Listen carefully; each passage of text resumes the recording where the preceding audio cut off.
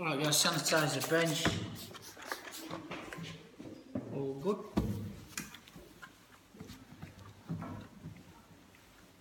Always make sure you do this, of course. Why? Get rid of the germs, eh? Good. So we're sanitising is the word we need to use. Sanitising. Okay. Chopping board. Tray for your mise en place. What does mise en place mean? Everything in its place. Beautiful. What an answer. Thank you. Okay. And secure your board. Done. First thing is onions. Are the onions going in the burger or are they raw for the salad in the burger? What did the method say?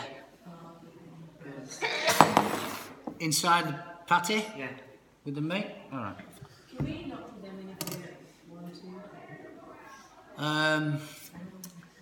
The trouble I have with that, Sarah, is you are given marks for following a recipe. So during the class, that's what you need to do. And then when you get home, you can do what you want. Alright, so that would be my answer to that question. So if it's going inside the beef, what size and shape does it need to be? Hands up. Boys, what size and shape will it need to be if it's going inside the beef? Pretty small, not very long. Pretty small cubes or small dice, brunoise as we call it. Which is easy to do, we've done it before, haven't we? So the key to that, firstly, is leaving the root intact, which holds all the onion together when we start to cut. So what I'm going to do, peeling can often be a little bit fiddly, depending on your nails, I suppose. Alright, bowl on there so it goes straight in, okay.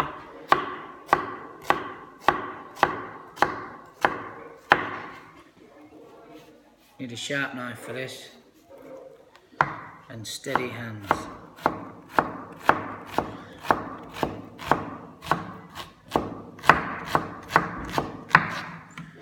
So that would be pretty small dice, yeah? Alright, see, that's what we're trying to do.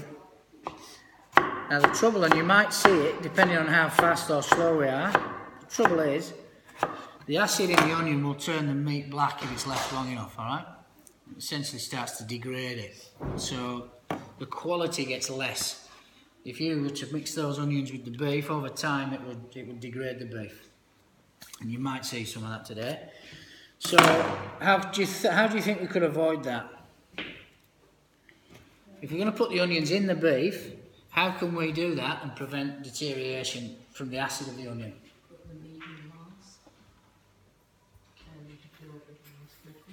Yeah, you can work quickly if you like, but there's also, you're still going to get the raw taste in the onion and a little bit of deterioration even if you work quickly. How do you think we can avoid that? What can we do to the onion before adding it into the beef? Pre-cook it. Pardon? Pre-cook it, yes. Alright, good. So if you cook the onion first and then add it to the beef, it will not deteriorate it because the acid has been cooked through. Alright? I don't know if we'll see any blackness today because it should take a while. Alright, onions prepared. We're not going to cook them today. What's the next thing? Sliced tomato and shred nuts. Sliced tomato. Okay, we've got a core in there. Don't really want to eat the core.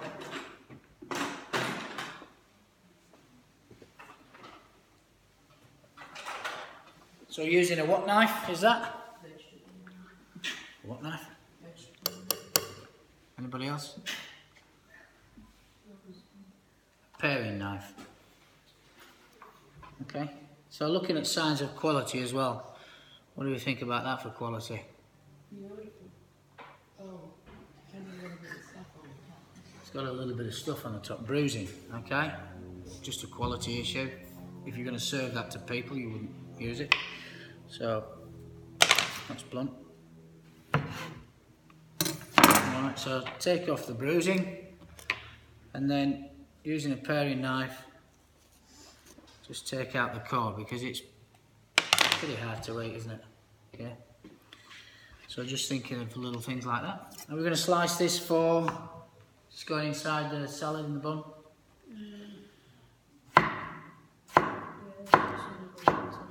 Alright, so does thickness matter when you're doing this? Or do you just cut it any old way? Certainly should be even. Does the thickness matter? Yeah, I think so. I think so. You've got to think about how it's going to feel in the mouth. If it's thicker than the burger patty, is that a sensible idea? No. The tomatoes there to sort of add a little bit of flavour on top of the meat. Beetroot, it's already sliced. Stick it there. What we're doing with the lettuce? Shredding. Shredder. Like the Teenage Mutant Ninja Turtles, isn't it? Shredder. No? Alright. Do we want to eat this? No. White thing here. Very bitter. It's there. Well done, sir. It's very bitter. Bitterness is okay, and you'll see that there's a little bit of white still going through the lettuce. That will still be bitter. Bitter's a nice flavour as long as it doesn't overtake everything else. And it works well with sweetness in the tomatoes. Alright? So shredding is pretty easy. If you've got a sharp knife, it's easy anyway. Done. Right. It's a bit like McDonald's, isn't it? On a Big Mac, eh? Better than McDonald's. Good on you, Connor. He wants it, no, he wants the burger. Alright, good. So keeping clean as well. Very important. What's next?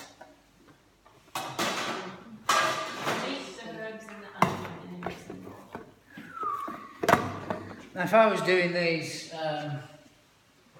in a restaurant, for example, I'd probably use a machine to beat them together because it breaks the protein down a little bit. Okay, and it stops it being as coarse. Alright, but we're not going to do that today. I'm just going to whack it in there. Have we got anything to bind that together?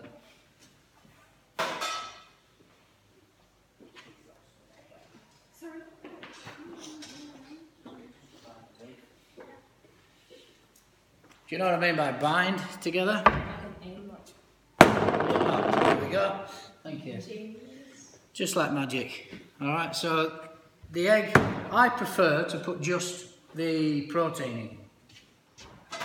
Which part of the egg is protein? The white one. Put your hands up if you think it's white. Sarah, you've just said white. Put your hand up. Anybody else for white? Anyone for yellow then? It's white. Good on you.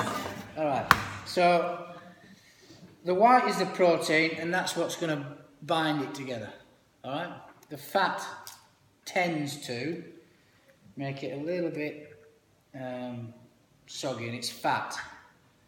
And the fat doesn't really bind it together, it just makes it more rich in flavour. Alright? A bit like adding butter into something, it just makes it richer. Alright? So herbs. How many herbs? How much? 1 teaspoon. Teaspoon is a smaller version, isn't it?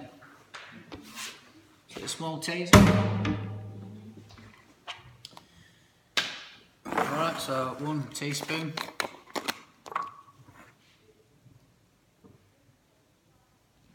I can measure quite well. Please use a teaspoon. Cool. A bit of pepper. Can you season with pepper? Yeah.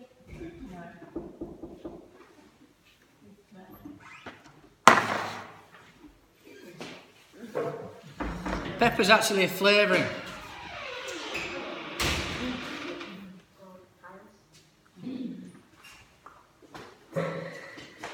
You can only season with salt, technically. Pepper is an additional flavour. Thank you. So we're going to get stuck in with the hands. We're going to add some salt in because we need to season the beef. If we don't season the beef, it really sort of tastes a bit Dry. well. Yeah. What is salt doing, guys? Here. Bringing out the flavour. How's it doing that? It's absorbing the moisture. Yeah, it's taking out the moisture. Water, if you drink a glass of water, you don't really taste a lot, do you? Alright, so if you take out the water if you put a load of salt on this tomato and the water comes out, you're left behind with a load of sweet, natural flavour of the tomato. Is that why you put salt and pepper in tomato? It tastes a lot better. Yes. Oh, I do salt and pepper on my own. So really it's taking out the moisture which doesn't have much taste and flavour and leaving behind the natural flavour of the food. Okay? So when we put salt onto meat before cooking, it takes out the moisture from the protein and those sugars then turn brown and give you flavour. If you don't season it, it won't happen. Alright, so I'm not saying eat heaps and heaps of this on the dinner table. You need to cook with it though. Alright? Don't put this on your meals at the dinner table because that's not sensible. You'll only taste salt. But if you cook with it, it has a process of taking out moisture and sugars and everything else. So it is useful. Alright, so we're in there. We've salted, we've seasoned. Here we go. Bit of protein. Get your hands in. No other way to do it really. I haven't put all that egg white in there. Okay. I didn't put too much more in because it's already quite wet. That's fine. Beautiful. Beautiful. If I'd have put the egg yolk in as well, it would have been too sticky now. I'm keeping going because I've got to work the egg white throughout the meat. And it will start to get a bit drier when that happens. As soon as it's a bit drier and less wet and soggy, and all the onions in the mix. Beautiful. Simple as that.